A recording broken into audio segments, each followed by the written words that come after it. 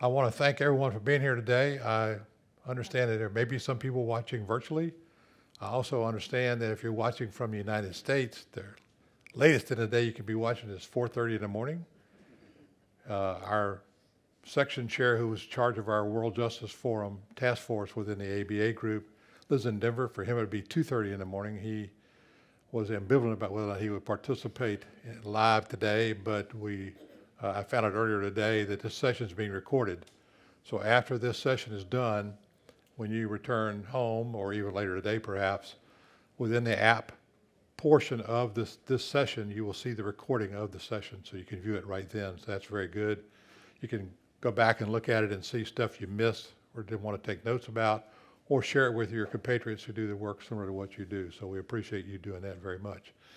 During the session, if you have questions, on the app, there is a session chat function. I don't know if you've used that yet, but if you go to the app and go down through our session, it says session chat. Send those questions, and Josh, where's Josh? All the way in the back of the room. Josh will be receiving those and monitoring those, and then once we finish with live Q&A here in the room, Josh will remind me that we have a question, if any, from folks online. So if they're from this part of the world and further east from us, likely to be online.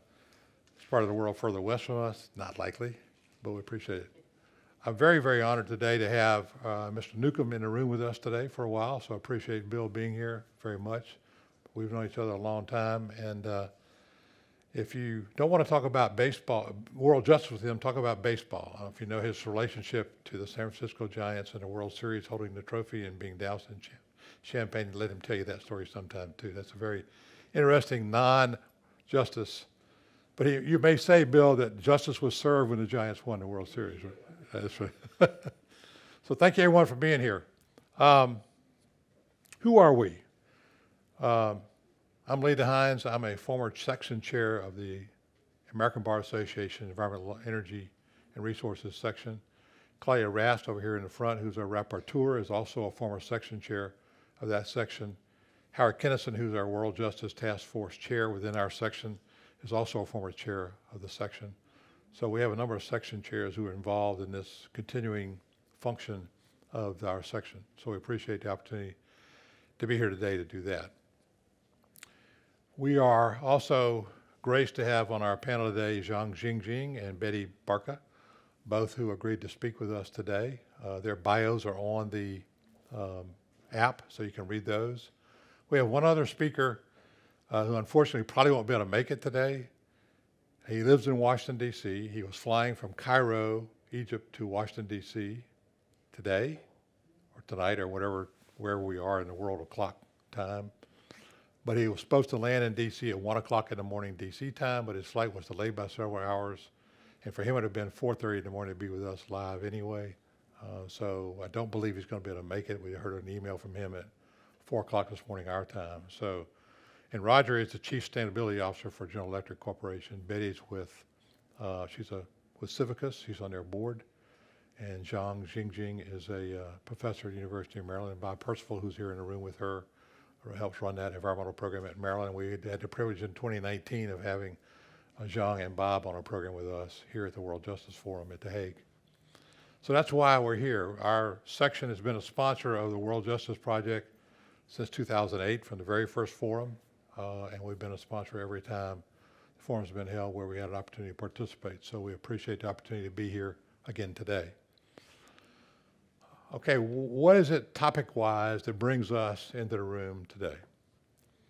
The first thing is that our section has, well, let me back up a step. In the American Bar Association, the ABA president and leaders of the ABA can only speak publicly about policy that our policy body, the House of Delegates, has approved.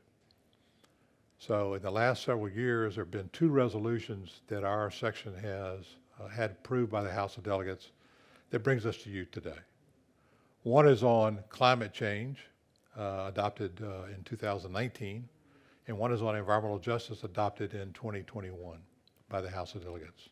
And so let me read you the essence of what each one of those resolutions says.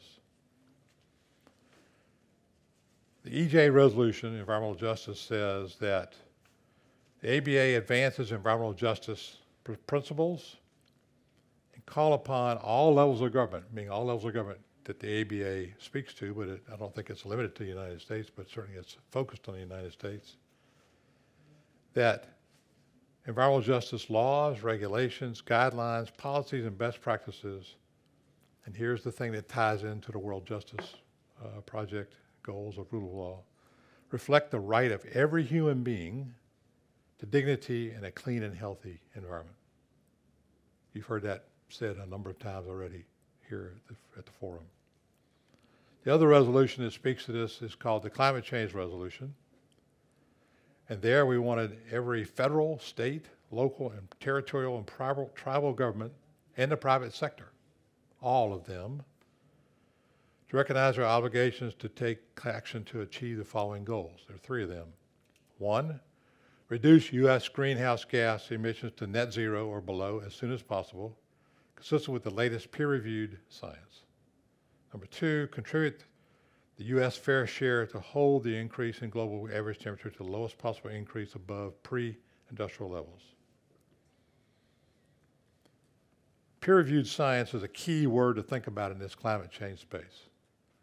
Many of you may or may not be aware that some people say climate change is just a normal phenomenon of, weather cycles go up and down over decades or generations or hundreds of years, and it'll get better. I think those of us who have studied this and been in this field for a long time understand that this is a science issue. This is not a political issue. There's too many things going on, and you'll hear both our speakers talk about this, particularly Betty, about how her home island of Fiji is subject to being washed away because of rising sea levels, because of global warming. That's not a political issue. That's a fact issue. That's a science fact. The other thing I forgot to ask at the beginning, I just want to do a show of hands for folks. How many people in the room are lawyers? If you just raise your hand. Good. How many people in here are scientists, physical scientists, scientists who study these kind of issues? No scientists? Professors? Any professors in the room? Good. How about folks who are in civil society groups who are looking at climate change issues and combating those?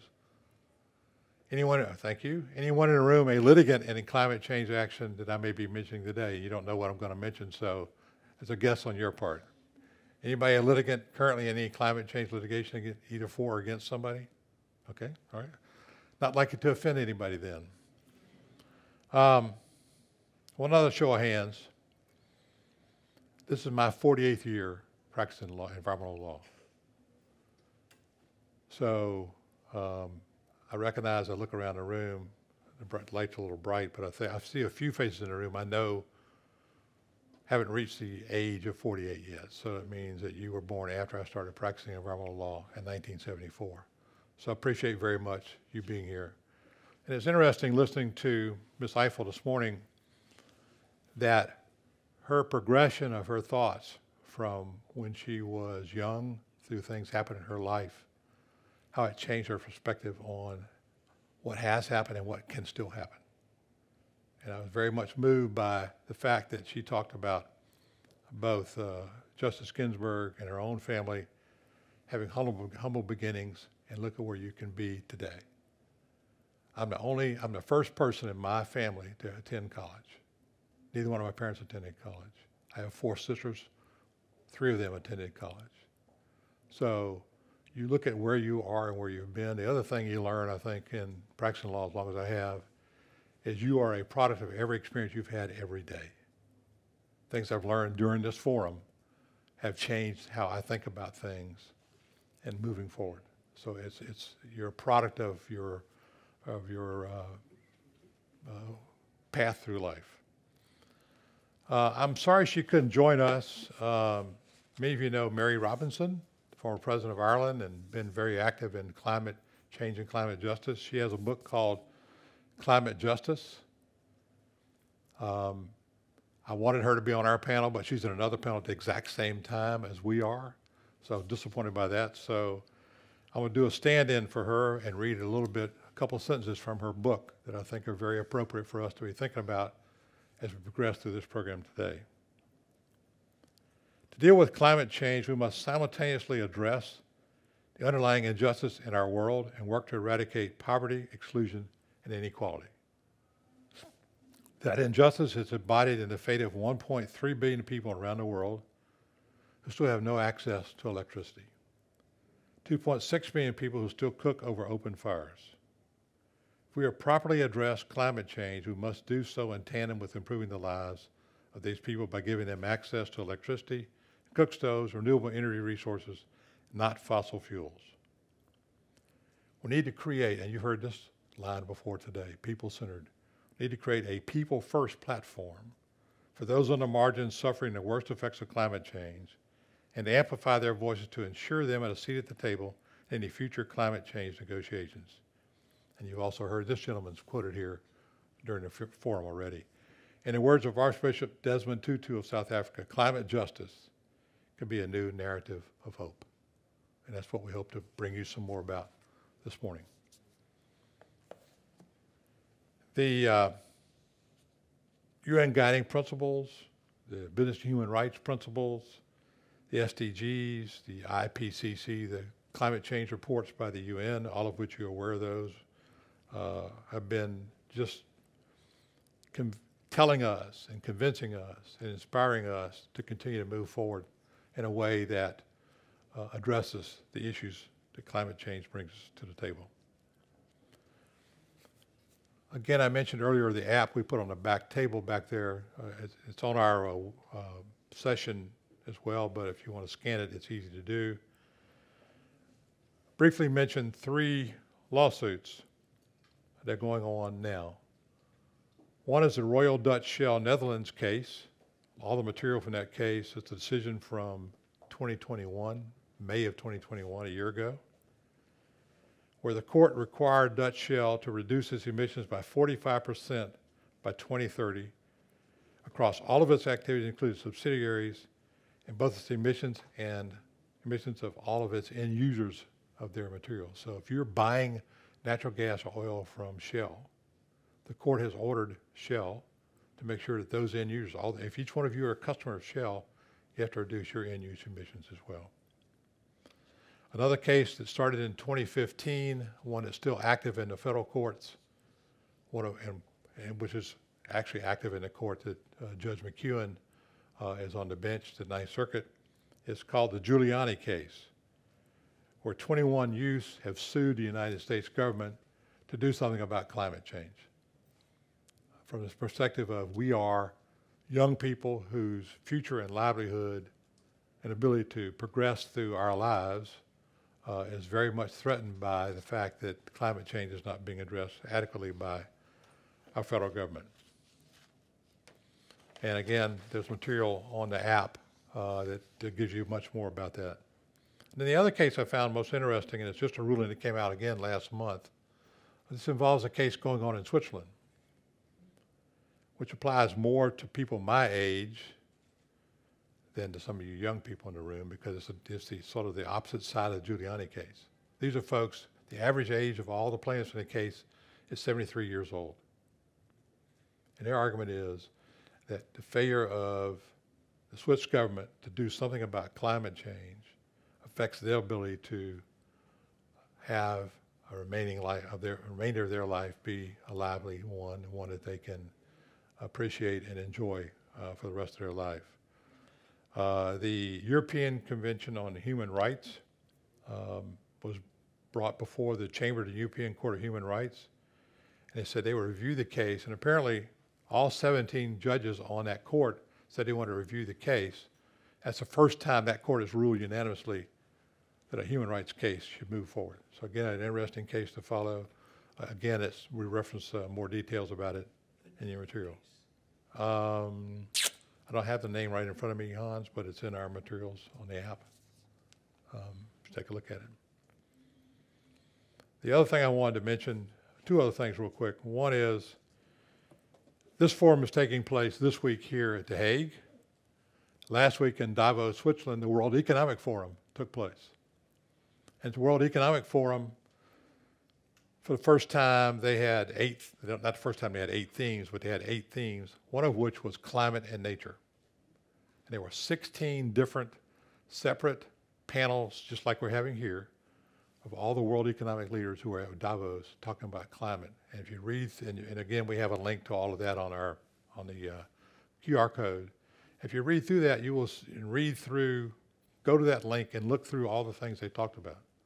They had 2 press conferences during that time, one of which the climate czar, if you will, former U.S. Secretary of State John Kerry led a press conference, and another separate press conference the next day when former U.S. Vice President Al Gore spoke about climate change issues. They were not on a panel by themselves, but they were the key principals in those 2 press conferences. So again, go to that World Economic Forum website and look through it, and you will find some very good information with respect to what the world economic leaders are talking about.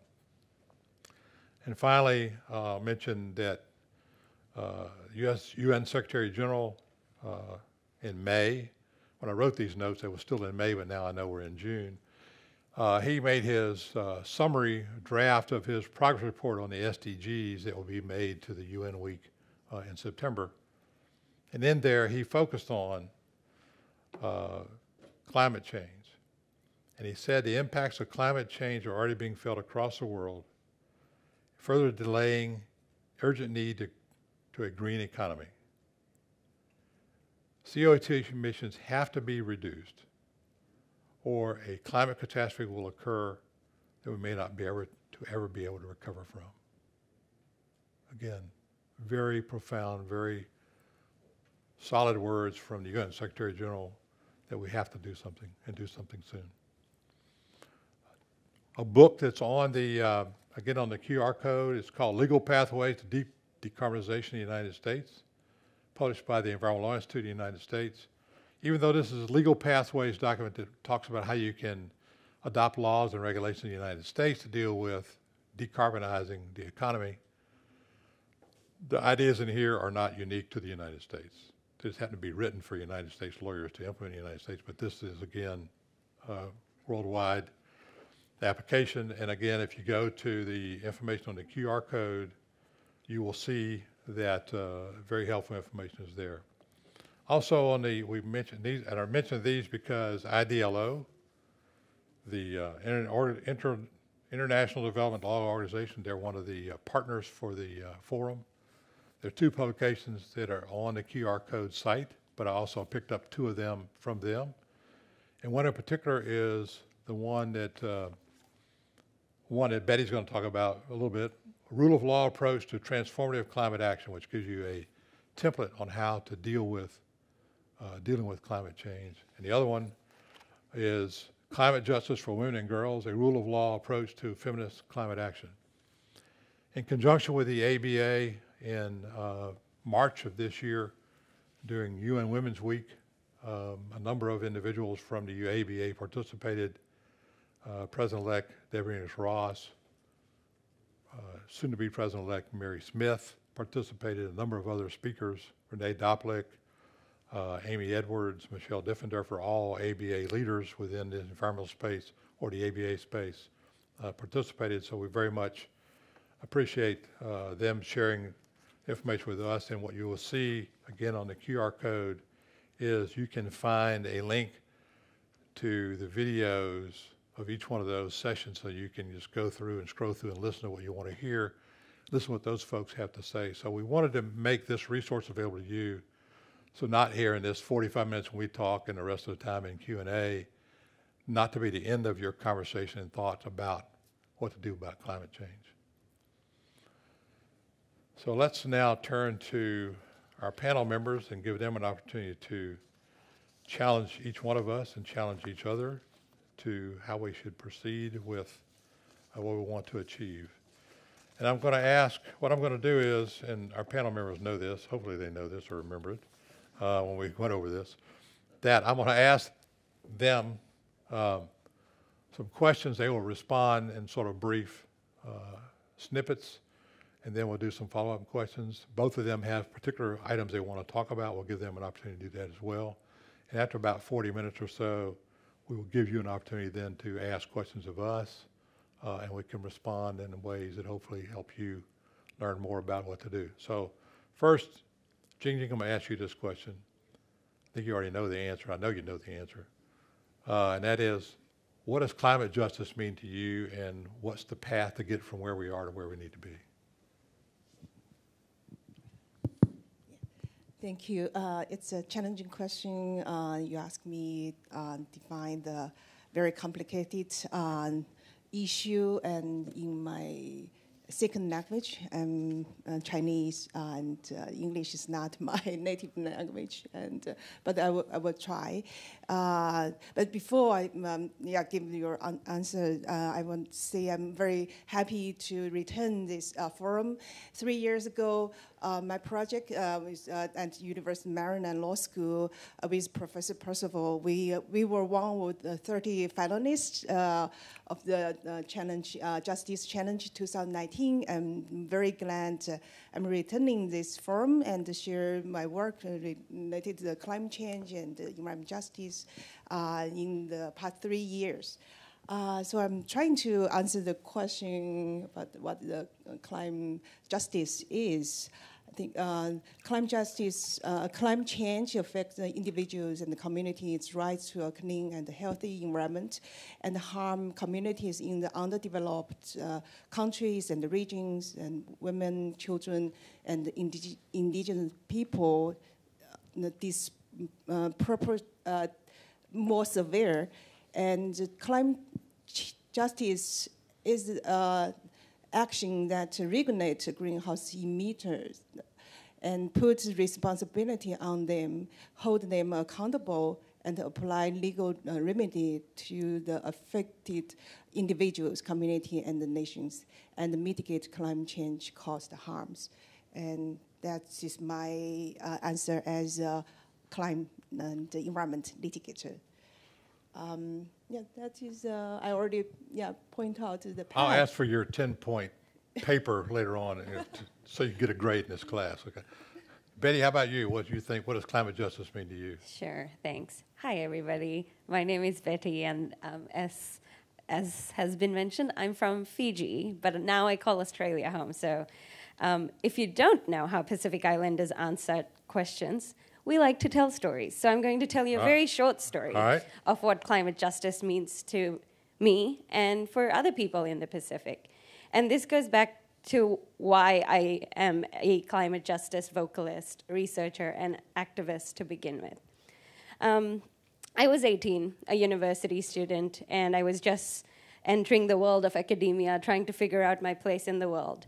I was fortunate enough to be part of a Pacific Leaders convening in Fiji. We had gathered about 100 young leaders from across the Pacific Island nations, and we had a week-long of capacity building is the term that's always been used. We were taught about what it meant, what climate justice meant, what climate change meant.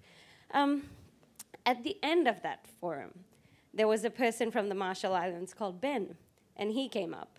And I was young and naive, and I had just come out of the education system that does not address climate change at all. And he stood in the middle of the room and begged for us to send him sand. Because he was from the Marshall Islands, he stood in the middle of the room and said, if he threw a stone from the middle of his island, it would land in either direction. It would land in the ocean. So it doesn't matter where on the island he stood. If he threw a stone, it would land in the ocean. And he begged all of us in that room to send a sack of sand so he could save his island home. And to me, that was a reality check. How in the world are we ever going to save people's homes in this unforeseen, unknown aspect, especially for smaller islands like Marshall Islands that are atolls? We come from Fiji, which is one of the bigger islands, which does have some capacity, but I was not at the stage where I was standing in the middle or standing in front of my home and watching the water come in as we lived our everyday lives. So to me, climate justice is about saving our homes, our people's livelihoods, our people's link to the land and everything that we call home. And to me, justice is about saving what we call our own, but also being able to maintain our dignity in a way that serves us to live a dignified life in this unknown crisis that keeps creeping up on us, especially for people who are least responsible for the crisis in the Pacific Island nation. So to me, climate justice means that. Thanks, Betty. I don't know if you sensed it, but I certainly did. There's an emotion behind this. This is not about politics. This is about life and dignity and ability to thrive moving forward. And if your place where you live can't be there anymore, then it's hard to survive.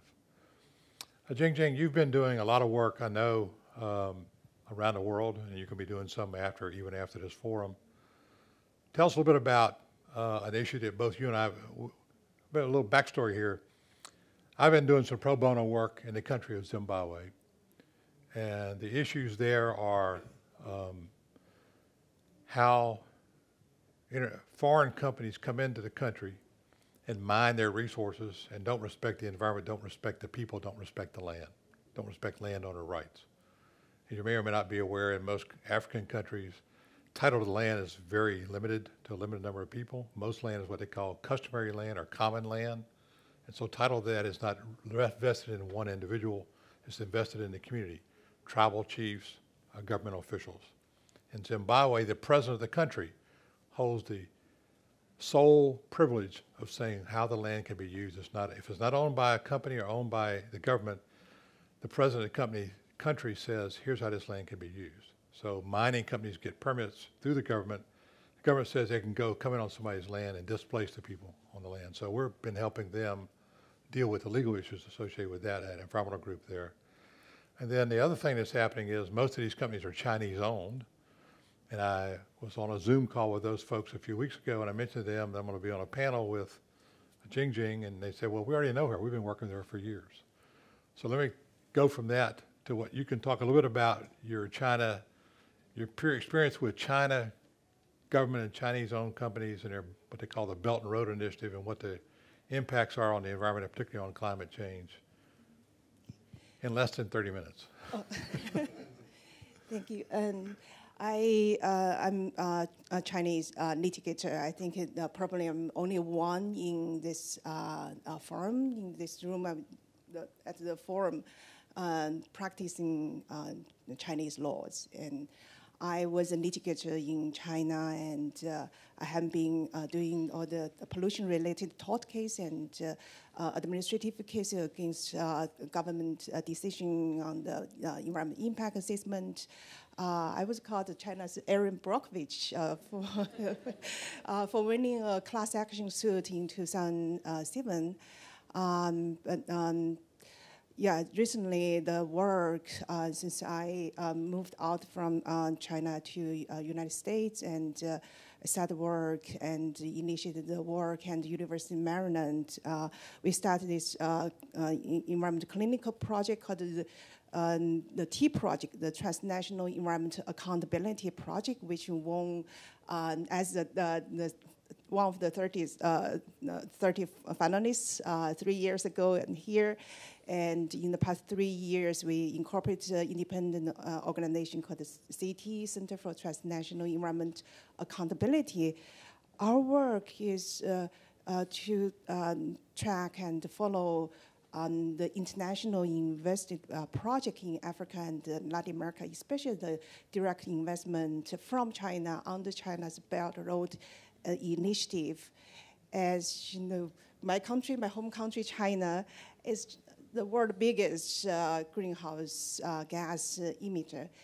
And your country, your nation, your people are the victims of the climate change, and which those harms posed by my home country, China. And so we're a perfect match here talking about the climate change issue. And China's Belt Road Initiative, some of you from Africa or Latin America and Southeast Asia, South Asia, you may know China's the government-backed investment policy, Belt Road Initiative, has a very significant impact on the global environment and climate governance. And all those projects backed big infrastructure, energy project, and mining project backed by the Chinese government has a profound impact on the local community. Their right to a clean and healthy environment. So our work is to hold those Chinese corporations accountable for their environment climate impact. So let me give you some cases, example, how we use law to help those community in those underdeveloped regions and countries, and how law works and how the law couldn't work. And so let me start from Latin America. And in Ecuador, which I assume many of you know, this very well-known non-litigation, the Ecuador versus Chevron case. And there is last year there's a new case against Chinese subsidiary, Chinese state-owned oil company, CNPC, China National Petroleum Corporation's local subsidiary, Oriental Petrol. And the case was filed by community affected by the Chevron. So it's a union of the people affected by the Chevron, UDAPT, and it's a member of the Wanrena indigenous people, and with three other NGOs. They filed litigation based on the right of nature and climate change for the community. They ask the defendant, the Chinese subsidiary, CNPC's subsidiary, to reduce its climate impact. The case didn't succeed. The judge made an in favor judgment in favor of corporation, and so the case was dismissed. But you see, there is effort needed by indigenous people and supported by the environment, non-profit organizations, human rights organizations in Ecuador. And this is the first case. I was trying to provide some legal advice to those in this group and the NGOs and on the China's laws and policies regarding the overseas investment. This is one case, and then there are more cases in Africa, and especially I would like to touch upon this Chinese arrangement, China's deal with African nations. This typical deal we call natural resource for infrastructure arrangement.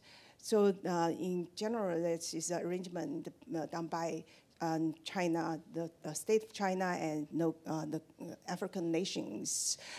China will provide loans to build infrastructure project. In return, African countries agree to pay back with minerals. So that type of deals has profound environment and climate impact. It's much bigger than individual investment project because under the one agreement, there will be a bunch of the individual projects. So there are highway infrastructure project include building the highway, railway, hospitals, and other project. In return, the host country, the African country, agreed to pay back with cobalt, copper, bauxite, and oil. And so that arrangement much bigger environment impact than individual cases. Still, we haven't figured out what legal path we can take to urge China to be responsible for those deals. But under those deals, we've identified individual cases, individual project. We can use the local laws, international treaty, environment treaty, and human rights treaty mechanism, and to hold Chinese investment accountable. So let me start from the first one in Ghana. Arusha, Ghana is a local nonprofit nature conservancy group with 12 other local communities and NGOs filed a constitutional suit and Accra High Court suing its national government for signing agreement with Sinohydro, a state-owned Chinese corporation. And it is an infrastructure for natural resource deal. And Sinohydro get known from Chinese banks and is building infrastructure project for Ghana. And in return, Ghana will pay back bauxite. And so the bauxite mining will affect Ativa forest, which is Ghana's oldest forest. And that the constitutional lawsuit is based on their Ghanese constitutional law. There's article on right to health environment. So there is a right to environment article in the Ghanese constitutional law, and community and NGO are using that article and request government revoke and change that agreement. So that is one legal path we are using. We are supporting local community to use constitutional lawsuit. And second, I want to talk on the civil society organization in DRC. They are using their access to information law to get the Chinese corporations deal with the Congolese government. The cobalt, copper, and they are critical minerals for energy transition, and China is the biggest consumer of those critical minerals, include cobalt, lithium, copper, and all sorts of the minerals vital to our the renewable energy and transition, energy transition. And China needs those minerals. And so you see the many Chinese corporations, including state-owned enterprise and private companies, are running and competing those minerals in DRC.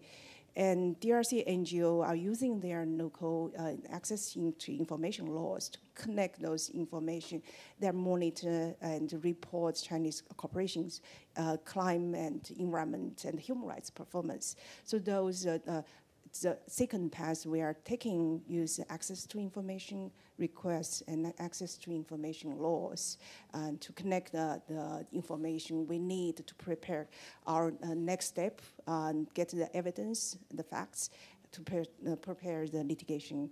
Let me ask you a question. At least my understanding of the sort of broader Chinese Belt and Road Initiative effort is the Chinese government is not doing this so the Chinese companies can make a lot of money. I mean, they obviously do make money off of what they're mining and extracting. But the whole goal here is, to the extent that China doesn't have access to those resources within their own boundaries, they know the African countries do. And these are opportunities to go into countries that need economic development. And so the Chinese money and jobs that come with these mining and extractive industry activities then lead to sort of a willing partnership. That it's just like in any country, company X is going to come into your community, build a facility, hire a bunch of people. People see revenue, they see opportunities for people to have jobs didn't have before, and so these African countries which have been poor see this opportunity for the Chinese companies to do this. The issue, in addition to all the environmental impacts, is that a lot of these are what they call the rare earths minerals that are used for lithium batteries and various kinds of cell phone technologies and other advancing technologies. And so the Chinese companies know this, And so they're going into those most vulnerable places to get the most valuable materials in turn to use them back in China to help the Chinese economy stay afloat. Let me switch just for a second and ask Betty a question too, Jing, and we can come back to you. Betty, you've done a lot of work, and I think you're doing, I don't forget the exact title of your thesis for your PhD, but it's all about how climate change is affecting, particularly in the Pacific area, the most marginal populations. Your story about the gentleman being able to throw rocks into the water from wherever he was on his island and give me a bag of sand is really profound, very basic. Give me a sand so my house doesn't wash away. So can you talk a little bit about what your research is and so what your findings have been so far? Thanks. Sure. Thank you. And thank you, Jingjing. I think we're definitely very different projects, but I can share a few things that I've been doing. I am 2 months pre-submission for my PhD thesis, so I can speak on this for hours, but I will not. We'll give you an A, so just go ahead. I wish, but okay. So my thesis is specifically looking at state-led planned relocation efforts in Fiji. And so within Fijian communities, there have been about 80 villages that are largely indigenous that need to be relocated within the next 5 years. If they are not, water will come, sea water will come into their villages, into their homes, and will affect their livelihoods. It's already affecting their crops. Most of these families rely on fishing and subsistence farming for their livelihoods. This has also, driven people from their villages to move into urban centers, and we already know the challenges of high rates of urbanization. There is a little data showing that they're being pushed beyond borders solely because of climate change, but that evidence is also growing. The climate change mobility data is also growing. And so one of the other exciting things that I do, aside from my PhD, is I am working with a small team of academics and researchers that is working closely with Pacific Island governments, in sort of proactively developing an agenda for climate change mobility and what that means for Pacific Island peoples. What does this mean for Pacific Island peoples to live with dignity once they have been displaced from their homes? To share more concretely, one of the things that my thesis looks at, and it looks at the gendered impacts of climate-induced displacement and planned relocation. And by that, I do mean that I'm looking at women, men, and gender non-binary people's impacts. And so my thesis does have a wide range of findings in the terms that it shows the same old challenges that, women's workload get burdened, high rates of sexual and gender-based violence, there's limited agency given, higher responsibility. But one of the other things that came up was people were just not talking to each other. There has been a shift in mindsets. People now know that gender equality is core to sustainable change. And we need more practices. So people understand the value, and they are trying to change and the change has started within household levels. Young women feel more empowered to speak within their families on crucial decision points, on what the family should do, on how they should do it. Men within these households are more willing to listen to people.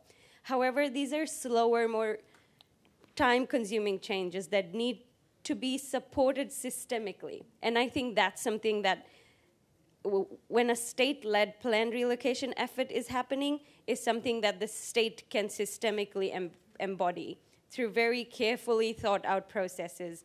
In the case of Fiji, this is a start.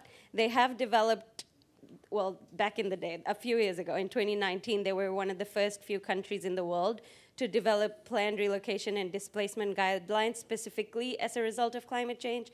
And within that, they had standard operating procedures that carefully looked at the gendered impacts of things and how to involve people from the very beginning of the process. So for instance, for indigenous Fijian communities that are called Itoke communities, the land and the ocean connection is very culturally connected to their sense of belongingness and identity. And how to relocate something that is, I can hear myself, sorry. That sounds horrible. I'm so sorry, everybody. But how to do that in a meaningful way that is not adding to trauma for, not just leaving the place, but also bringing their ancestors with them. So in the first village that was relocated in Fiji, the first thing they relocated was the graves of their ancestors. And that was only done because the Fijian government took a very community-centered approach. Of course, there is much to be improved within that system, but I think they got the essence right, where they started talking to people. They convened gender-specific groups, And of course, there will remain challenges of like age groups. The young people remained excluded. Gender non-binary people still were fighting to find places within traditional hierarchical systems. But I think that it gives me hope, and many others like me who work in the climate space, that there is an intentional shift and great political willingness to take proactive action to this sort of disaster that is lurking on our doorsteps. So what we've heard so far is, and a lot of this is, again, we could talk at this. Yes, Bill. Yes, sir. Don't mean to interrupt you, Lee. Yes. It is wonderful to see such a full room on this topic. Thank you. Thank you all for being here. And if I may, a question to the professor. There's, I think, some evidence. Please confirm this or debunk this. Part of the Chinese strategy in terms of African natural resources is to, whether by company or by government, to make gifts to the local African government to curry favor. They're rich enough to be able to do this. Once they are viewed as favorable and friendly, then the negotiations begin for the extraction.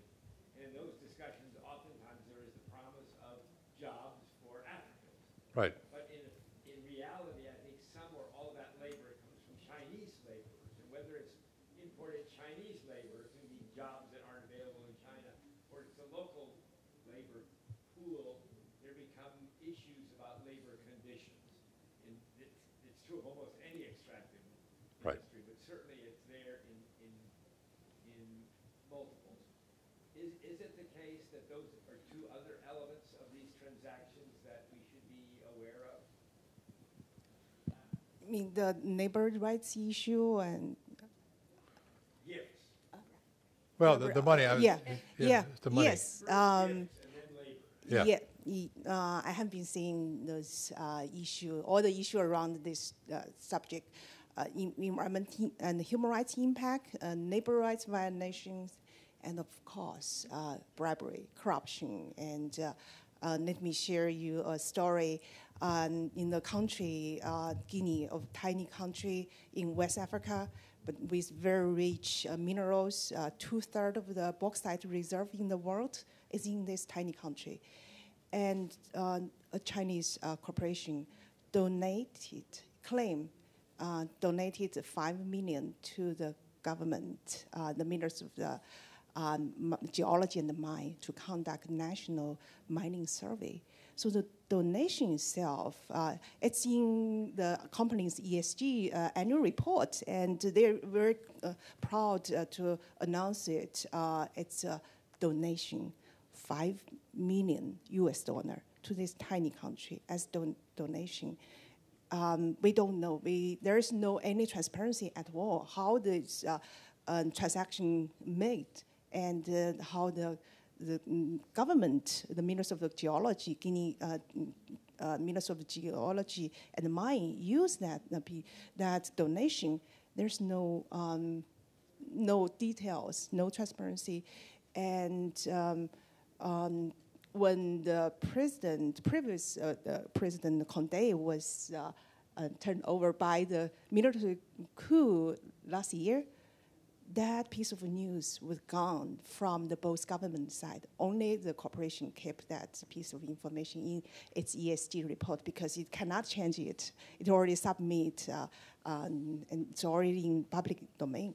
So that I was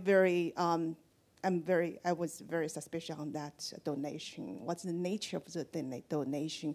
Corporation, a Chinese corporation, donated to the country which gave the big mining deals to this company.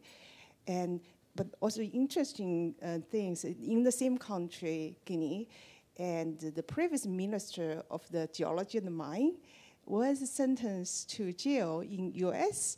because he received the bribery from a Chinese company, and he has a dual citizenship, U.S. Citizenship as Guinea's Guinea's citizenship.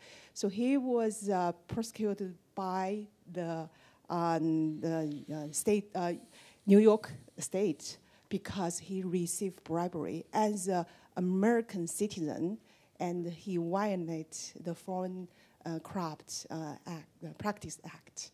And so that is a very powerful legal instrument the United States has. In China, we do have one article in our criminal law, which called bribing foreign government and international organization crime. But that article has never been used, to prosecute Chinese corporations for their bribery outside China.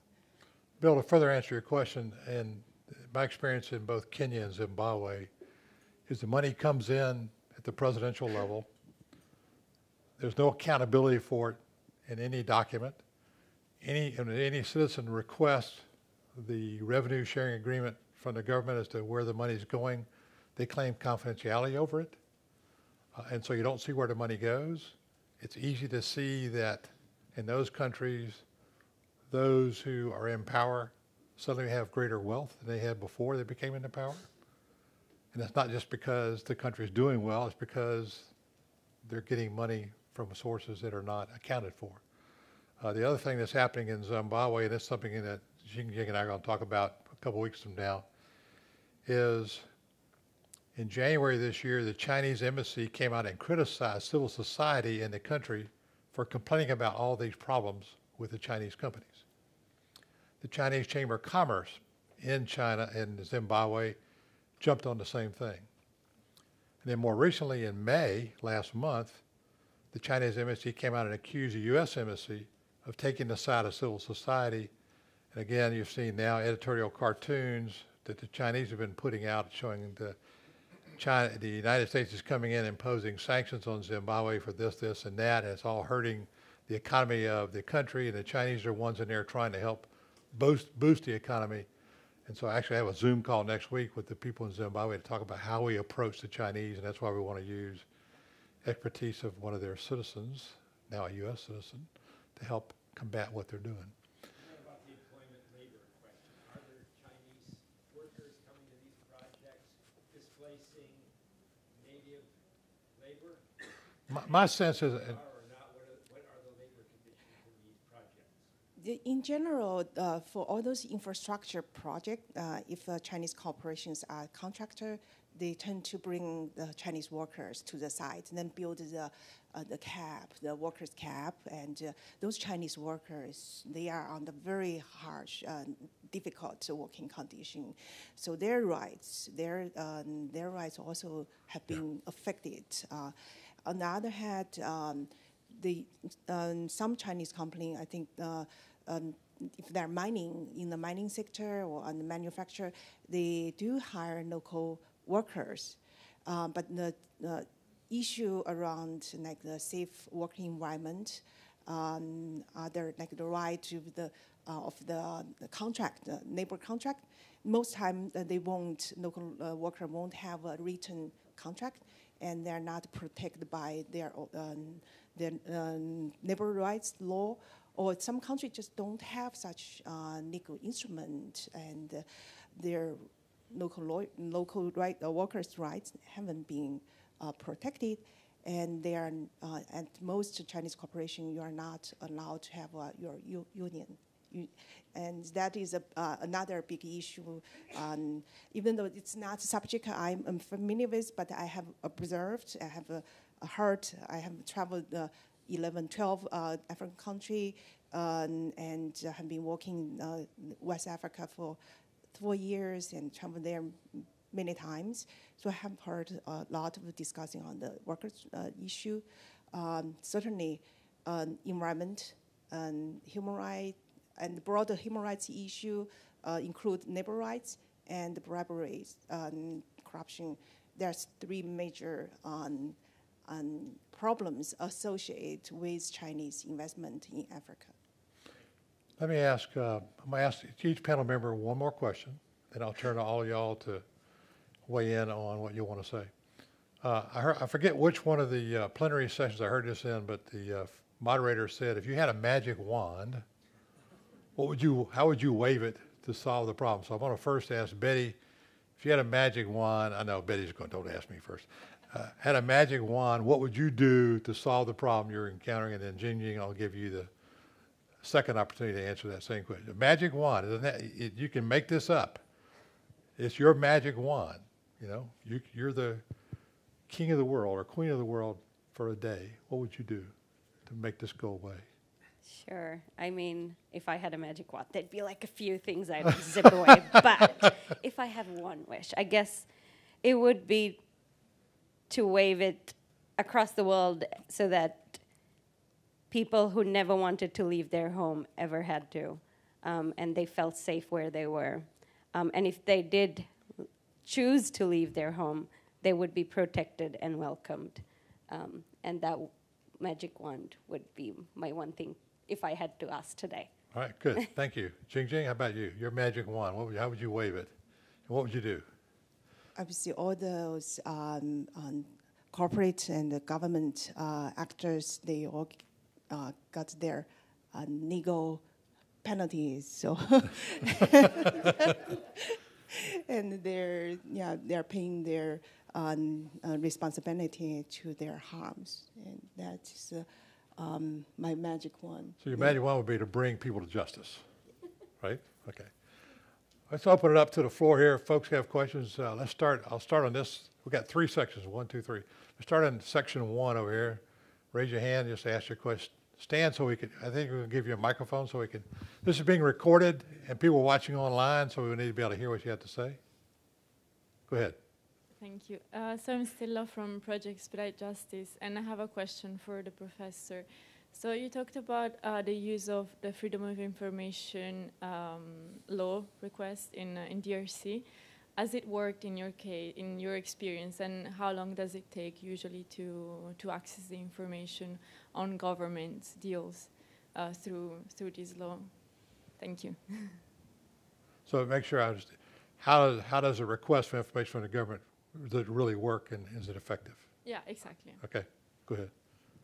The DRC is a member of the EITI country, extractive transparency initiative, so they are required the government and the corporations are required to disclose their contract, and all those agreements are in the public domain.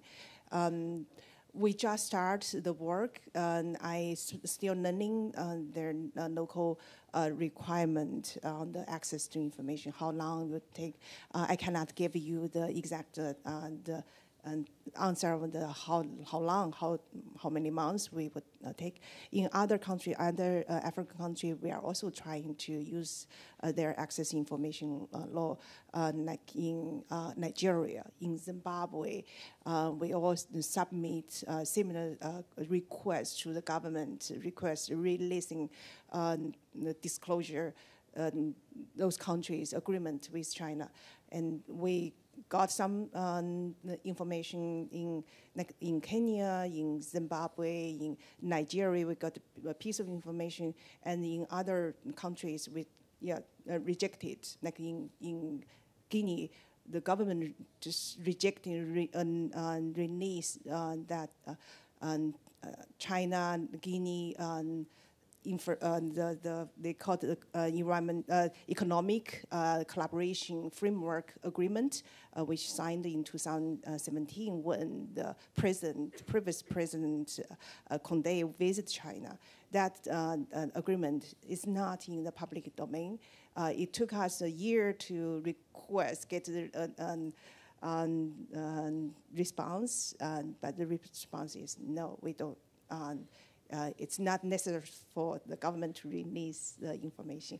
So it varies the length of the time of the releasing information based on the local legal requirements. So in my experience in Kenya and Zimbabwe and also Malawi is that you can make the request, but you seldom get the information you want. You rarely get it in time to do anything with it. And the business agreements between the companies and the government are almost never ever released, because the revenue sharing arrangements between the company and the government are all embedded in these agreements. And the public, they don't want the public to know that, because they would realize that, first in Kenya, the Constitution, the statute, the Constitution in the statute says 5% has to go to the local community to be invested, but they don't want anybody to know what that total amount of money is. Therefore, they'd be clamoring for, give me my 5% of X amount. So if you can never see the agreement, you don't know what the outcome is. Another question over here in what I call Section 1. Yes, sir. Jonathan, you have your hand up. I can't quite see in the lights here. Our friend, speaking of Ghana, is a friend from Ghana here. Yes, I think I agree with what Bill said, and I could relate to the struggle you go through when you are dealing with China and Ghana in terms of the Etiwa forest. You know, it's been a national issue that we've been struggling with. And so there are some few comments I want to give. And then when he said, if you want to wave your flag, what will you do? And probably wand, not flag, wand, magic wand. Get your magic right, okay? Yes, in that situation, in terms of even the labor he mentioned, you're very much aware that at some point there were Chinese prisoners who were brought to come and work. So when they promise labor, at the end of the day, the core technical aspect of labor for Africa, we don't get it. The menial labor, if it's even done by some people who are prisoners, brought down. I don't know if it has stopped, but we really had that. But looking at Etiwa and what happened, we want to propose, when these contracts are being signed, civil society and organizations like yours and that of the existing country must have an oversight committee that will look at this. That will help, because no matter how much you are paying the civil society rep on that committee in terms of seeing the implementation of the contract, there cannot be compromises to the stream of what we are seeing. So if we are looking at the way forward, sometimes we need to, after dealing with the contract, the benefit, the economic benefit, we should look at accountability. And that can come if we have both civil society and other parties involved in the monitoring of these contracts. That will help. But if we do it in our side, just like we've gone to the High Court, when we rule and they go out, what happens to them? U.S. was able to sanction or punish someone for some of the misconduct. But when the companies get back to China, it becomes difficult. That is why we think, to some extent, that government of China probably have supported some of these corporations to be able to do what they are doing currently. Why? Because if it doesn't go well, there should be mechanism to sanction them back home. But if you don't do that, it becomes problematic. So in short, I'm saying that if your government and our government are not going to take that step, let us negotiate, not force them. Negotiate to have civil society and other bodies being part of the process to be able to bring that accountability to bear. That's an excellent comment. And Jingjing and I have actually talked about this. And one of the things she has done, and we're starting to do in our Zimbabwe situation, is China, as a government, signed on to the SDGs in 2015, and they report annually to the UN on how they're progressing on the SDGs. When you read the Chinese ambassador to the UN's report on how their green, what they call green initiative as part of their Belt and Road Initiative, how they're going to make sustainable this whole economic system we've just been talking about, you read those words, you're going, it sounds wonderful. They're doing everything right. They're protecting the environment. They're protecting rights. They're protecting climate. They're doing all this. But when you take that document at the UN, which is made for UN consumption, and take it down to the granular level in Guinea or Zimbabwe or Kenya or someplace else, it falls apart. And you get the Chinese embassy saying, civil society, stop criticizing us because we're just helping your country evolve and become better economically. So it's just how about in the middle section? We've got time, but I'll come back over. How about, yes, ma'am, right here in the second row, I guess you're in? Yes. Hi, my name is Megan Price. This is actually perhaps a bit of a novice question, so I really appreciate your humoring me a bit. And it actually relates a bit to Jonathan, I believe's question about accountability on the back end. What are some of the corporational governance structures? In the US, for example, we have shareholder commissions, and there's a legal responsibility to shareholders, and you've seen that been able to activate shareholder activism to hold companies like Shell accountable. Are there anything analogous with Chinese corporations where they might be accountable to individual citizens who are shareholders? We don't have such as shareholder advocacy practice within China, but there are some new initiative we can consider to use. First, like the ESG information disclosure requirement. Both Shanghai and Shenzhen Stock Exchange have announced some requirement, stronger requirements require those public traded on those the two markets to disclose the ESG information. And Chinese government has also made a very strong regulation on the environment information disclosure. But all those all those regulations, new initiatives can only apply to Chinese corporation for their operation within China. So that is the work we as our organization and clinical project we are trying to do. Chinese company subsidiaries, they're all over the world. They are not reporting their environment conduct, human rights conduct outside, beyond China's borders. So that is a point we want to make by providing the facts. So we are now doing the one project, just focus tracing one Chinese corporation and look at its operation in DRC, in Peru, in Serbia, and we connect the evidence to show it's very crucial for shareholders to understand Chinese corporation, those public traded corporation, their conduct beyond China's border. So that is an instrument we want build. We want to explore that path, use ESG disclosure requirement, and that is one.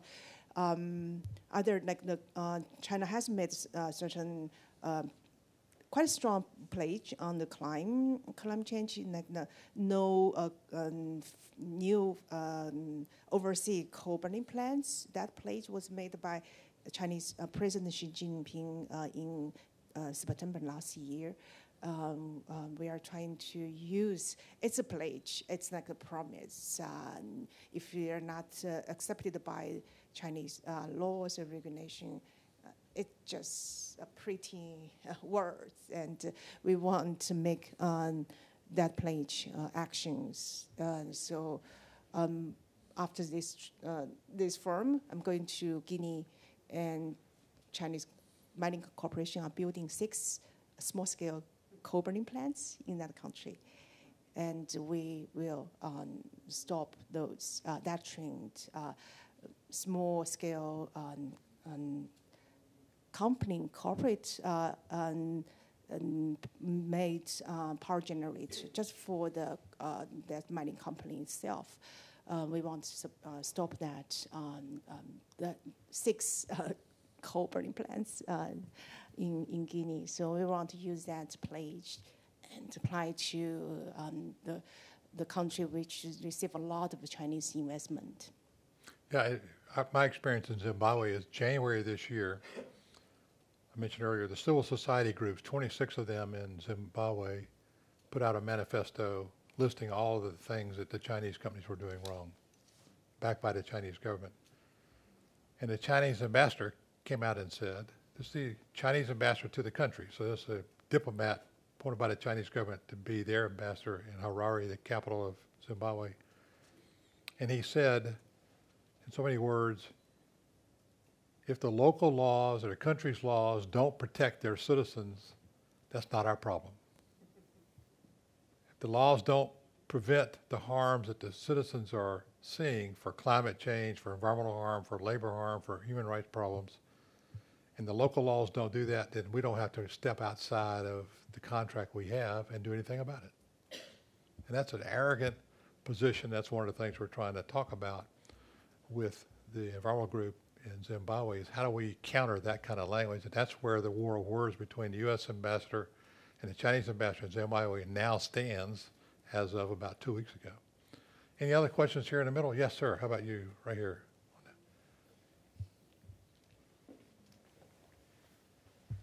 Sure, thank you. Hi, I'm Pelle. I'm 19 years old, which is maybe the youngest in this room, and some of you might think maybe a young and not so expertise mind shouldn't speak about these issues.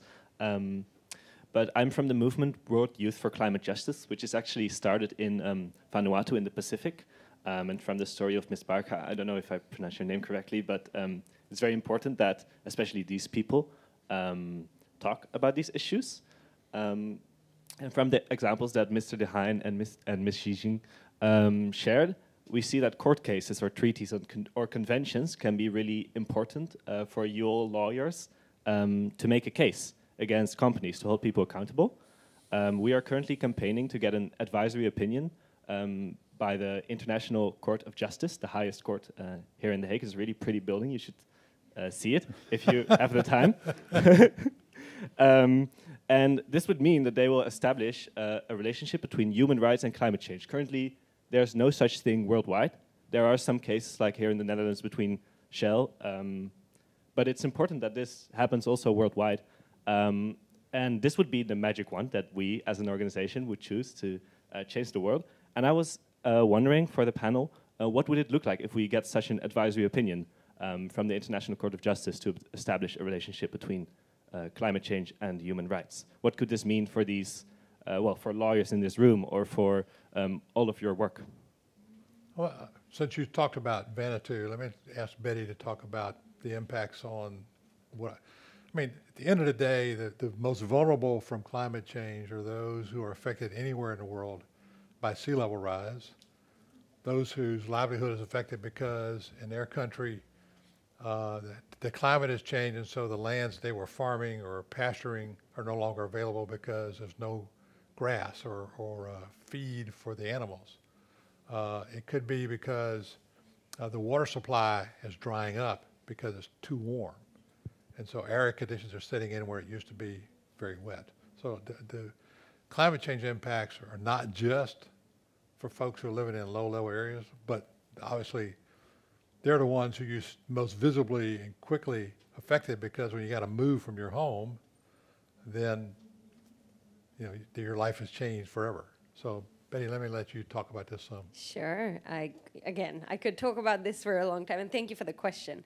I think for me, in the most simplistic way, what this would mean is people are actually listening to us.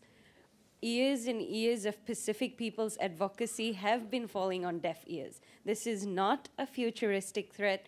People in, not just the Pacific, people across the globe, Bangladesh, Mauritius, Caribbean, Latin America, Africa, everybody is feeling impacts of climate change. So for me, this would show that the international community is listening and is willing to take action. So it would mean it's not falling on deaf ears. So that would be hopeful for me. But I do know that there are senior people from the UN who've served in the UN Council, and senior litigators here too, who also know the value of it. And I'd be very happy to hear what this would mean for them too.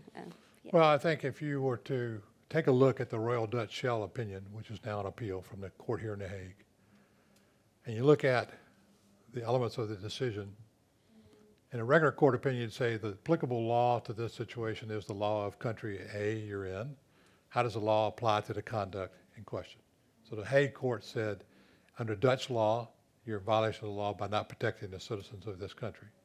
But they went on to then cite the IPCC report, Business and Human Rights, Guiding Principles on Human Rights, and other UN principles.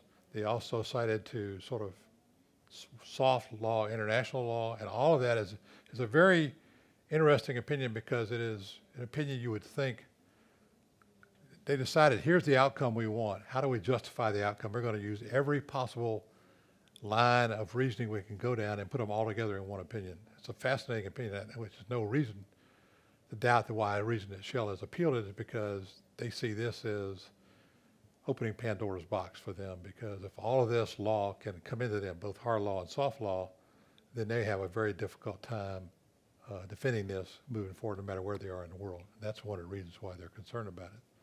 And that's true for Exxon and Mobil and every other big oil company. And it was mentioned earlier, the EITI, Extractive Industries Transparency Initiative. Under that, there's a set of standards that this organization has put together, and then governments come in and say, we want our country to govern how extractive industries occur in our country pursuant to these standards. So you mentioned that Guinea is a member of that, Zimbabwe is not, by example. And so when you're a member of that, you say, okay, here's our laws. The laws are subject to an audit by EITI auditors to see that they're valid laws, they can be validly enforced. There's mechanisms to enforce them. And so if the impacts of mining are environmental, climate change, human rights, labor rights, whatever the issues may be, then there ought to be a right to challenge that in the local court in the country that is a member of the EITI. What we're finding, at least in my experience, and Jingjing, I'd be interested in your experience too, is that no matter the fact that the country said we're going to follow that, it's the practical impact of that when mine company X comes in before a tribunal and where they really want to follow the law, even though the country said they would. Has that been what your experience has been? Using EITI? EITI, yeah. Yeah, I think the EITI is, I consider is more the multi-stakeholder initiative. Right. Not only government is playing a role, civil society, community, scholars all contribute to that effort. So I think it's a very great initiative. It could be used for the climate-related advocacy work. See, as NGO and civil society litigator, I always want to use it, advocacy. I think it's also very important. You're talking about the case. Climate change is a threat to humanity. It's a human rights issue. So if we can have such a precedent, that would show we can use the legal instrument under the international environment treaties as well as international human rights treaties, because I think the international human rights treaty provides more legal avenues for communities to use. We have regional, like Africa and Latin America, regional court of human rights. That legal avenue we can use. We have a UN mechanism, UN special rapporteur, like the UN human rights special procedure we can use. So if we can combine these two sets of the legal instruments together, that would be very powerful, and it also can help us shift the narrative. It's not only about the climate, the nature. It's ourself, our rights, yeah. Our people's rights to live our livelihood. So we hope we see we expect the good precedent could be made. Thank you for your work. Yes, how about yes, ma'am. Wait for the microphone. Sorry. Hi, thank you for this very interesting panel. I think, like relating to what was said here and what my colleagues said here, one of the challenges is the absence of hard law obligations on TNCs. And like that's what happened, like with the Royal Danish and the international investment arbitration. So what do you think about the UN treaty on binding instrument for TNCs, and how can it help you? It can help you with your litigation, and improving the situation of climate change, because as we see, like the people affected are people who has a kind of a very weak voice and so on. Thank you. I'm relating to the yeah.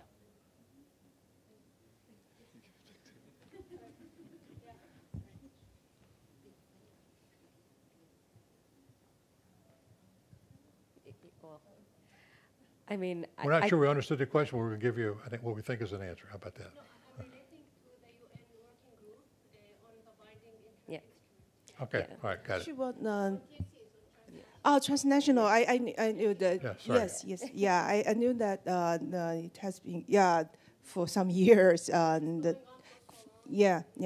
That's really specific on, I think, the issue around the member state of the UN Human Rights Council's obligation on the extraterritorial obligations. So that is a core issue. Right now, I think, especially for China, it is a core issue because Belt and Road Initiative, which drive many Chinese corporations operating beyond China's borders. So we won't talk about the extraterritorial obligation. Traditionally, it's a state, a member state, the government obligation. When we're talking about state-owned enterprise or private enterprise, what their obligation could be, especially on the climate change. I think we need to add that article to the binding treaty on the multinationals' liability to the environment and climate. If you read the Secretary General's report on the SDG status that he just issued a couple weeks ago, he makes it very clear that it's not just each national government doing their own job. It's all the countries have to cooperate together if we're going to achieve the goal. And I think he repeats that over and over again, and I think that's apparent from the SDGs. I mean, the SDGs were adopted by all the member nations, unanimously by every member nation in the United States, in the UN in 2015. But the reports that come back are country by country on how you're progressing on meeting the SDGs in your country. There's very little reporting about what's being done across a globe in terms of, other than sort of, if you're going to reduce pollution or protect water rights or whatever it may be in the SDGs, there's very little, at least in my opinion, very little being done to aggregate all of the information into one bigger report, because the member states saying, okay, yes, we as member states agree we will follow these in our own country.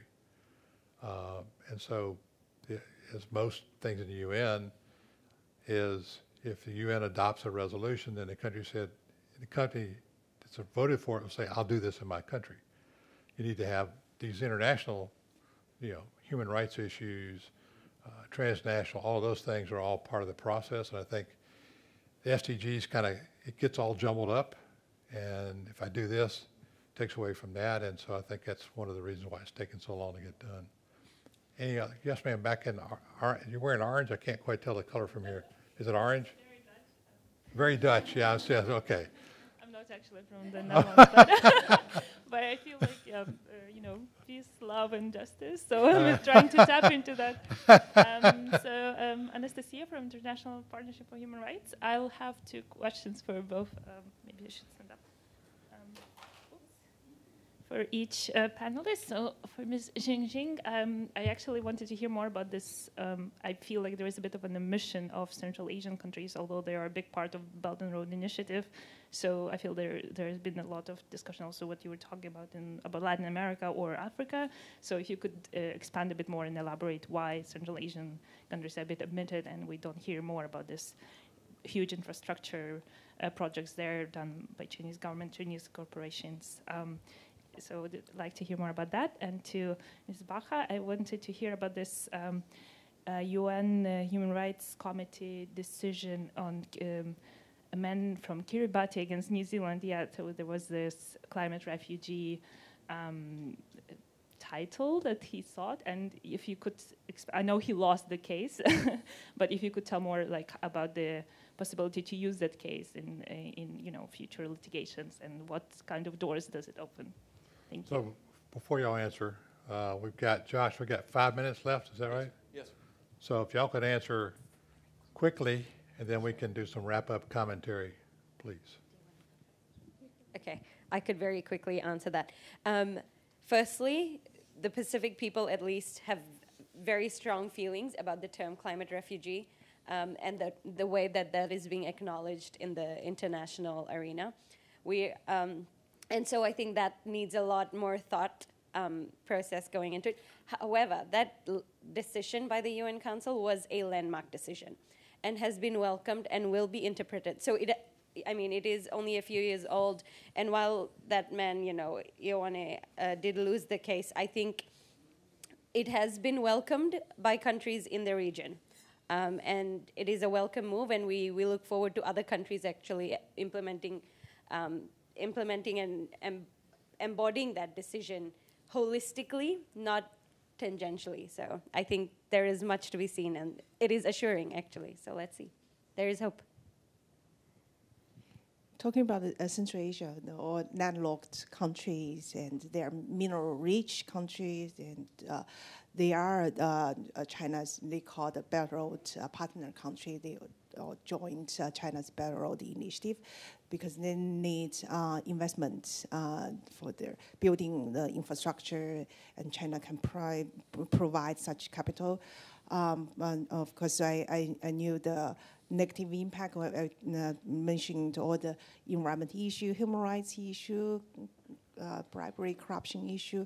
The same issue can be found in Central Asia. But Central Asia is extremely difficult region to work on because the regime and the lack of the transparency and very few active civil society organizations which I can collaborate with. So those difficulties make me haven't been there. I tried to go there, haven't reached there yet.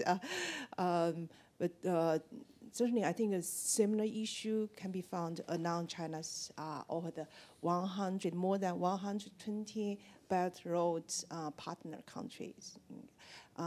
Similar issue. So I think it's China's responsibility to put the stronger regulation on those Chinese corporation, Chinese project. It's also those countries receive Chinese investment. Those country governments and those civil society organizations, their responsibility and to stand up to voice a different voice. Like our Ghani friend said, civil society should be in the negotiation. That is ideal picture, but most time all those negotiations are not in the public domain. So we need action. We need to raise bars from both sides, from China and from those countries received Chinese investment. We need strong action from both sides. Thanks. Few closing comments. We could go on for hours here, I know that, but we can't in our time frame. One of the things we wanted to do with this is to introduce you to the topics, get you to think about it. Again, if you haven't seen the QR code of the website, go there and read all the material that's there, which eliminates this issue. We're at the top of the pyramid. It just goes out and out and out. So take a look at all of that. If you're from an organization that wants to partner with or associate with the ABA in terms of our climate and environmental justice work, come up to me and let me know afterwards, and we'll see how we can begin to collaborate with you moving forward. In terms of one particular collaborator, Namati, is having a program this afternoon at 2:30. Access to justice, land, and environmental advocates need to protect us all from climate change. 4 components of the solution. So I promised the people from Namati that I would advertise their program for this afternoon at 2:30. I plan to be there to listen to that. We had a Zoom call with them to sort of figure out how we collaborate with each other. So we want to partner with them moving forward. Again, I want to thank you all for being here today. Let's please give a round of applause to our panel, please.